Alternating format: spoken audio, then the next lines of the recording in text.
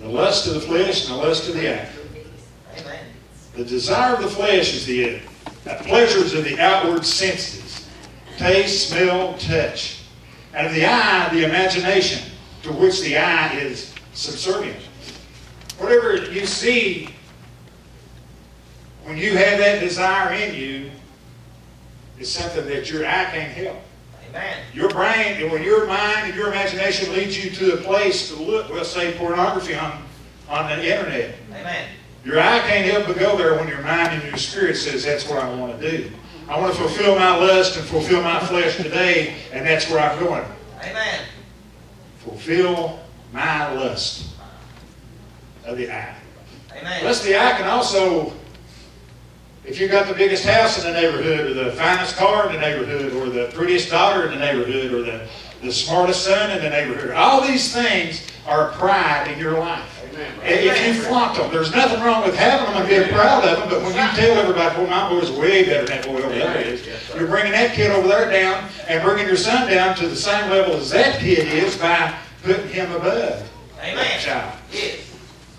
There's a very thin, fine line we walk as Christian people as to what pride is and what you can, how you can be proud of accomplishments. And you know, it's better to have somebody else pat you on the back than it is pat your own self on the back. Amen. It's a fine line we walk between the personal pride and just a proud that we've accomplished one thing or another. I'm very proud that I've been preaching now for July made 28 years that I've been preaching. So I'm very proud of that.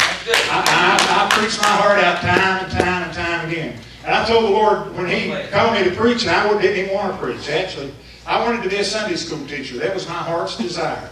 And I got down on my knees by my bed every evening, and I said, Lord, I'm ready to teach anytime you want me to. And it didn't work that way. I went to church one day, and I opened my Bible up just to read a little bit before the church service started, and Jesus was speaking. He said, the Spirit of the Lord is upon me. Whoa, because He has called me to preach the gospel to the poor. And I broke down. I mean, it humbled me. I've never been that humble before, I don't think. But when I read that scripture, and it began to work on my heart, and that night when I went home and I said my prayers, I felt the presence of evil in the bedroom. I was in there by myself praying, and Ruby, the kids were in another bedroom. And I felt and sensed something evil that wanted to do me harm. Oh, yeah. And I didn't open my eyes because I was scared. I didn't know what I was going to see if I opened my eyes. Amen. And I began to say, God, help me. Lord, help me. Lord, get whatever this is away from me. Lord, help me. Lord, help me. And eventually, after I had cried out to the Lord for a long time, it seemed like, that feeling left me of fear. Amen. And the Lord said, I've called you to preach. And I didn't. Anyway. Amen. I called everybody. I got me, worked me up to go a long sermon and wrote it all out. Researched scriptures and all this and all that. Freddie my brother lived down in Florida. And I told him I was calling. He said, well, when you preach your first time, we'll come up there. I said, all right. So Freddie and his wife came, and we had a little old church. The church is about as wide as that row of pews there, and just about as long. It was packed out with all my friends and everything. So I got behind the pulpit after all the singing was over and all the introductions were over and everything, and I said, nothing. Amen. I got brain lock. And I tried and I tried and I tried. I couldn't even think of anything off the top of my head. I couldn't tell a joke, couldn't tell a story or anything. I just was locked in Lord, yes. with a brain cloud. Yes. So I said, well, you'll have to come back the next time. But God starts to set up humbly, honey. Yes, He does. Amen. Sometimes we get full of pride. I know that one time I was going to this church and I wondered what was the matter, and they said, well, maybe you're full of pride. I said, well, maybe I am. I didn't know it, didn't recognize it, but maybe I am. Sometimes we have so much inside ourselves that, and depend on ourselves and rely on ourselves so much that God is left out of the equation. Amen. Sometimes we want God to do something for us, but we hold on to, we pray over it every day. We continuously call out to God for the same thing. And Lord, help me in this matter. Lord, help me in this matter. And He says, I'm preparing the way. I'm helping you. All you have to do is stand still and wait on my deliverance. But we can't stand it. It weighs on our minds. We've got to have it now. Because we desire it, we want it. We're a fast-natured people now. Amen. Yeah. Everything, it's time, I tell you what, time has accelerated itself. I remember when I was a little boy swinging on a grapevine on top of the hill, now I'm an old man. And it hadn't seemed like it was just yesterday. Amen. Time is going by so quickly that we can't catch up with it. Amen. But there's a time in our life that we're going to have to settle down. We're going to have to wait upon the Lord and say, Lord, I know I'm ahead of you, Lord. I know that you've already prepared the way, and I'm going to catch up to you because I'm going to hold my peace and let you fight my battles. Amen. Yeah. And that's what He wants. He wants to fight your battles. He doesn't want your children or my children to go to hell. He doesn't want our families sick. He doesn't want illnesses amongst us. He wants us all to be healed and safe. And, oh, yes. but we've got to depend on Him for it. Amen. Yes. You know, a lot of people say, well, the Lord will make a way. Oh, yeah, He will. Now, I heard some guy died the other day. Oh, no, well, that's not what it was. It's Tim Tebow. Y'all know who Tim Tebow is? Oh, yeah. He's a great football player, but he can't make the pros. But he's still holding out. He said, God will bless me. And then on the next page, it said, Tebow buys mansion in Jacksonville. So me and Ruby were talking, and I said, here this guy's got a job now on television, making millions of dollars a year. He's got all the money he'll ever need, never want for a thing. And he's just finding a brand new home in Jacksonville, got a garage full of cars, and women hanging all over him. And he's preaching the gospel at every opportunity in humongous thousands of member churches. Amen. And he's waiting on the Lord to bless him.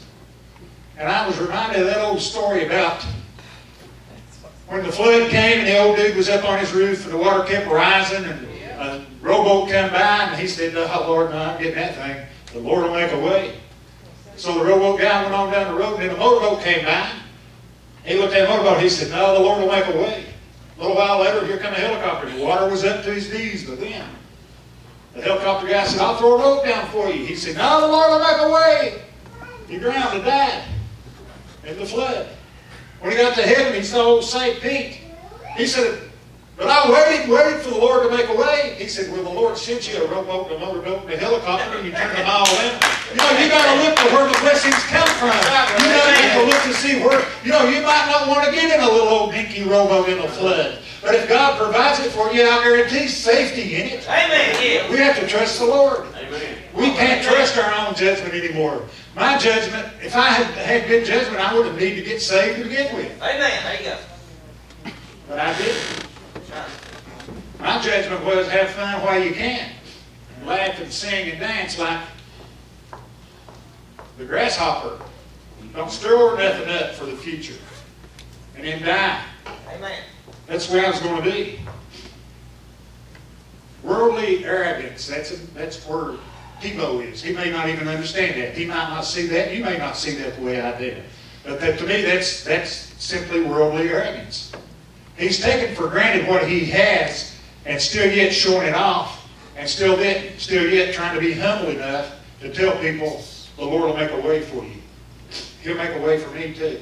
Well, I'm sorry to say, He's already made a way for you. That's right, amen, brother. Sometimes what we want, our greatest desire, it may be not what God wants us to have. That might be your total destruction. Amen. You might be looking on somebody with lust. You may be looking at another woman outside your marriage or another man outside your marriage with lust. And that might be the very thing that you want. And your heart beats a little bit faster when you see them. And you want to be with them so bad that you can't hardly stand it. And then when you get with them and you get rid of your wife and your children, you got a new girlfriend.